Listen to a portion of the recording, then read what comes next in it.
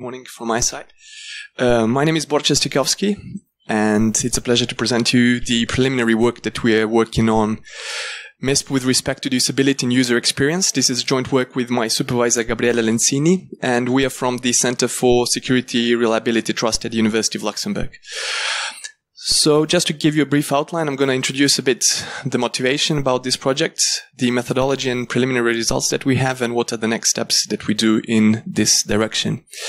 So I guess I do not need to explain much to this community how MISP works, what type of user it has, or how the information is shared or could be shared among the instances and communities. But it is important to know that there are different types of users that come from different types of organizations, and they have different purposes for which they use the MISP platform. So we're dealing with a very technically advanced information sharing platform here. And as I said, it has a diverse set of stakeholders that are involved in this platform. They all have distinctive needs and objectives. And probably some of you have experienced, but as communicated by MISP, often there are sharing difficulties. So basically that are not so much on the technical level, but on the social level in terms of certain restrictions, why people share information or do not share information. How do they consume the information? Do they trust the information or not? So there are a lot of issues that hover, let's say, the technical layers of this platform. And as research suggests as well, the importance of user experience and usability is, let's say, these aspects are paramount for the successful operation of an information sharing platform and the amount of information that is consumed and contributed towards it. So we set out to investigate basically how do MISP users evaluate the usability and user experience aspects of the platform, and more specifically, how do they perceive both the pragmatic and hedonic qualities of the system. And I will explain a bit more in detail now. So we set out to investigate this as a first step via a quantitative method called the User Experience Questionnaire, which is basically a combination of 6 scales with 26 items that asks people to rate specific aspects from 2 opposing views, such as, for example, do you find the system annoying or enjoyable? So they have to pick a value between these 2 values. So there are 26 questions of this form that try to answer or get some information about the attractiveness, perspicuity, or basically how difficult it is to learn the platform or the system, the product, how it is efficient, what is the dependability, the stimulation, and novelty of this platform. So just to give you an interdependence of these scales, basically the attractiveness is a pure valence dimension, whereas the efficiency, dependability, and perspicuity are more on the goal-directed aspects of the platform or the pragmatic qualities. And then on the hedonic side, we have the stimulation and novelty. Basically, how do people find these aspects as well, which usually in the past have not been considered via usability studies.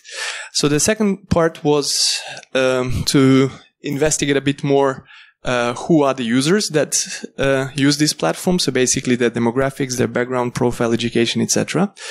And some of the questions were, what is the company that you come from? How long have you been using MISP, etc. And the last part is one more quantitative scale, which is called the system usability scale. And I presume maybe some of you might have come across it because it is a more known or standardized scale that has existed for more years than the UEQ. However, with all of the other scales, there are certain limitations or things that we need to take into account when deploying them. And specifically in the SUS, it does not look into any of the user experience or the hedonic aspects. So this is, for example, what questions from the SUS look like.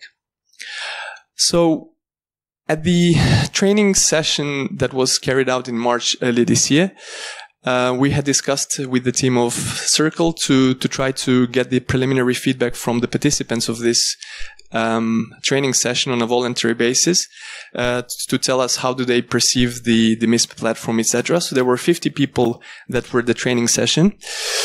25 responded, 25 did not respond to the questionnaire. Of those 25, 24 were male, 1 was a female. 20 had a technical or engineering background, 5 were non-technical. In terms of education, 19 or more than 75%, if I'm not mistaken, had a bachelor's degree or higher. When it comes to the age span, we can see that the largest group of people were in the range of 26 to 35. So relatively a young age group. And when it comes to the prior experience with MISP, the majority of them had used the system for less than 6 months, out of which from 1 to 6 months was the largest group, or basically 8 people.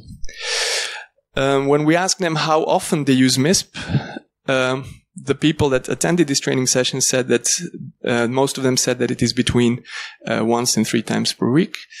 So only a small number used it on a daily basis, and the next smaller group, 17, was even less than 1 week.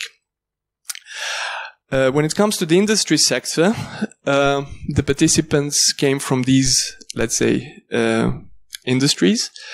The largest was banking. I don't know if it has to do with the fact that we did the training here in Luxembourg, but that was the case in this training session. And when it comes to user profiles, now this was interesting because before the survey we thought that people have a clear, let's say, role, but many of them actually see themselves as software analysts in addition to another role. So this is how each of the people have basically how many have indicated they see themselves as software analysts in addition to maybe some of the other roles. So it is interesting to see that there are certain users that use the platform for multiple purposes, actually. Okay, so just to summarize, so 48% were in this span from 26 to 35. The majority identified themselves as security analysts. They came from banking, the majority of them. And while it was the first training session for all of them, over 50% of them had used the training materials or the virtual machine before coming to the training session, which is one of the, let's say, materials that Circle provides. Okay, so these are the results of the questionnaires, and I presume this might not necessarily mean much, so I will try to explain it within a larger context. So we'll start with the user experience questionnaire. And basically, if we look at, if we compare those means against benchmark values, we can see that the MISP platform is positively evaluated on all aspects except for perspicuity, or basically those users found it quite complex and difficult to use the platform. On all the others, it is very good, and especially on the hedonic side, which is actually excellent or above average. So these benchmark values are obtained from a data set that has been carried out, or that comprises 401 studies with more than 18,000 people. So basically, the average estimate of different types of platforms using this scale give us certain benchmark values against which we can compare other systems. And of course, we need to take this with a bit of a consideration, but I will come to the, let's say, the limitations in a minute. So when it comes to the hedonic aspects, so basically how people find the platform in terms of novelty, motivation, etc., it is above average. It is in the best 10% best results. When it comes to how easy it is to learn the system, that is, let's say, the aspect that MISP is worst on, 25%. And when it comes to the SUS, so basically the second scale that I showed you before, the average score is 64.5. Again, this is a benchmark value that has been obtained via analyzing a large number of different products, etc., where 68 is considered to be the average value. So basically 64.5 is considered to be below average, which again probably might be due to the fact of the difficulty to learn the platform, etc. So what we need to mention here is that these findings are based on a very small sample, so basically based on 25 responses, so we cannot really conclude anything strongly. However, it can give us an early indication or direction in which we can try to explore further, and that is definitely what we would like to do. So using mixed methods, and here I again mentioned these quantitative surveys such as the EUQ, but also using interviews and other methods, we would like to understand better what are the biggest usability user experience issues. Because of course these surveys can only point us to a direction, but they do not really explain why people answer these questions like that, or why do they find the platform difficult to learn, etc. So we would like to complement within the next period quantitative methods using some interviews. So I'll be here throughout the day. If any of you have any feedback or comments, I would be more than happy to hear them. But of course, it is on a voluntary basis, so you're more than welcome to also provide maybe some other feedback via other ways through the GIP or etc. So just to mention as a final step, I invite you all to take part in the user experience survey, which we have ported into an online form. And this will be basically provided, I think, also with the latest training materials, and a link will be provided from the Circle website. But from my side, that is all for now, and I thank you for the attention. And if you have any questions, feel free to let me know, either in person or during this podium now. Thank you.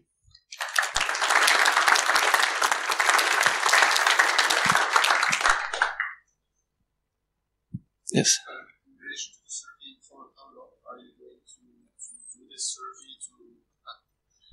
So in relation to the survey, how long do you plan to keep it open and wait until you get enough results, just to have a rough idea? So I think we will perform analysis on a continuous basis, but I would say we would have it at least for 6 months, but even more. Hopefully it will be something that will continue on, and we will get continuous feedback in terms of also to be able to compare how the introduction of new features might impact the overall experience, etc.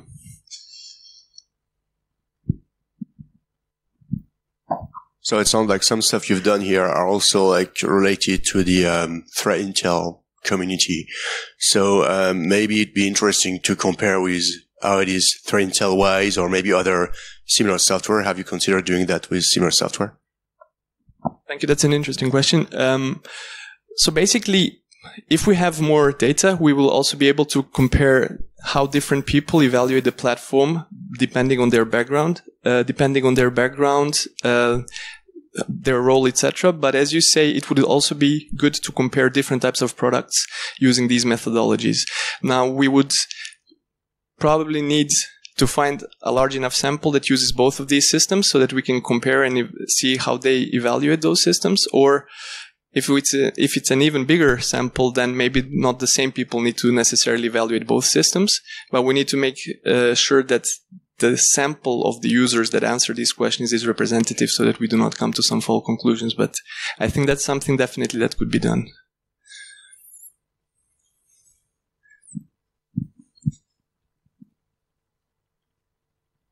Thanks very much for this. Was your instrument clearly focused on what I'd call the UI of the tool? Because it occurs to me that there may be, particularly in some of the categories of respondent, some conceptual issues like what's a galaxy? And that might be a separate set of, user experience issues than why is this button disappearing at this time kind of thing. I just wondered, was this both either? I wonder if there's a connection between I don't understand what you mean by matrix and I'm not having a good experience with the tool.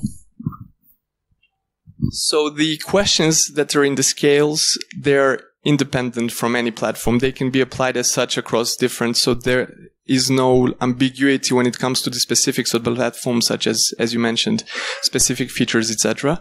Those are probably things that could be investigated furthermore in an interview, but I would not say that any bias was introduced via the terminology that is used in the platform and what the questions ask, because these are basically applicable throughout without any consideration for the specific features. Okay, thank you.